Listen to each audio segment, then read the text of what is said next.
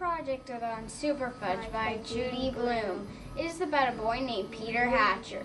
Peter is 12 years old.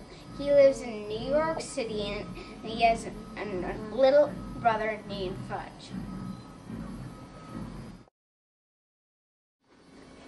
Peter finds out he and his family are moving to Princeton, New Jersey, and is very upset about it. Fudge's favorite author, Brian Tumpkin, comes to their school and draws a very ugly picture of the school principal, Mr. Green, based on Fudge's description. Fudge and his bratty friend Daniel biked across the highway and had lunch to prove they were responsible, but instead their bikes got locked up when their parents found out. Peter and his family moved back to New York City. The end.